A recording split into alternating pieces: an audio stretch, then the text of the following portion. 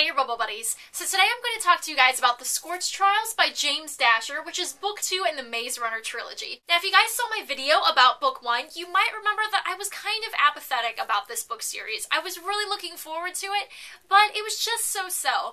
I thought it was due to the fact that the protagonist was a guy, and I couldn't really get inside of his mind and understand his thoughts or relate to him as well as I do with the strong female protagonists like the Katniss or the Beatrice. But I am so glad I decided to stick with this series because book 2 is incredible. Way better than book 1 in my opinion, which is very rare for a trilogy to have the second book be better than the first book.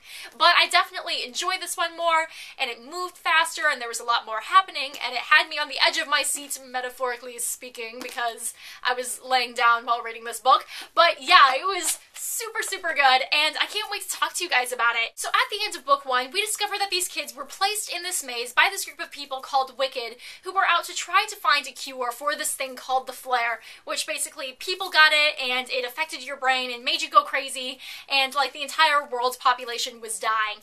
And so these kids were basically like lab rats, and the people who were organizing this thing were trying to test their brain patterns to find a cure for the flare.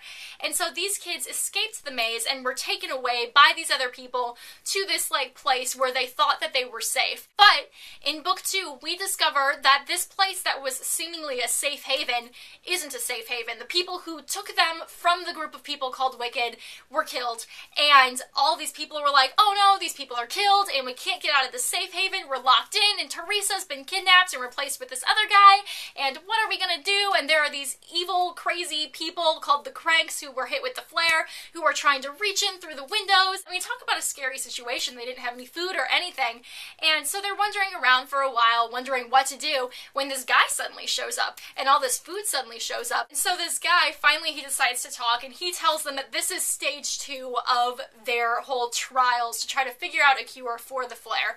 And what was going to happen was they were going to be sent out into the desert, and they were going to have to navigate the way through the desert to find this place where they would get the cure to the flare. And so that was their next step. And these kids had no memory of being out in the real world. Their first memory, remember, was being in the elevator, being lifted up into the maze because they had a complete brain wipe. And so this was their first time out in the real world as far as they could remember. And they were out in the desert, you know, around the flare with the Cranks, the crazy people who were trying to like steal their noses because they didn't have noses. It's like, it was pretty bizarre. But it's kind of cool because we actually discovered that there was a boys' maze and a girls' maze. And so essentially every single thing that happened in the first book with the Maze Runner with the boys also happened with the girls. And how Teresa was sent to the boys' maze, there was actually a boy who was sent to the girls' maze, and he could read minds too. And there were a lot of variables and a lot of tests to try to analyze their brain patterns. And Teresa, after she's kidnapped, there's a lot of stuff that happens with her and Thomas, and we also meet another girl named Brenda, who Thomas kind of finds himself falling for because Teresa's not there. They also get tattoos in this book, and it's again another one of those variable things. Like one is called the Glue, and he's the one that holds the group together. Another one is labeled as the Leader, and Thomas is actually labeled as to be killed by Group B. And so that was his tattoo. He is labeled to be killed by the girls group. And so that is what he thinks his fate is throughout this entire book. And I mean, it's a great book. Like, I can't even begin to explain how awesome this book is. It was very unexpected, and there was a lot of, it was very easy to visualize, and I could relate to the characters, and I was rooting for them, and it was so different than book 1. Book 1 was okay, but I mean, I felt like I was trapped in that maze too.